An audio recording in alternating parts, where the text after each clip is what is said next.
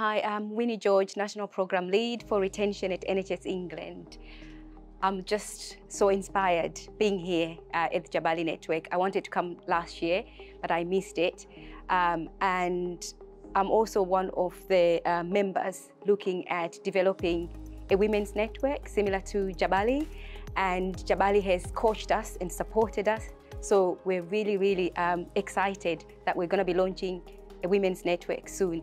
But I think what inspired me about today is that the Jabali network is not only focusing on developing each other, but they're also looking at the priorities for the NHS, for the private sector, but they're looking at the workforce.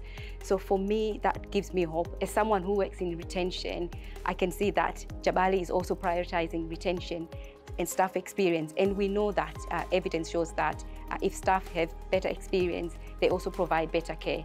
So watch the space. And I think we have a vision of closely working with Jabali as we move forward. Perhaps we'll have a joint event in the future.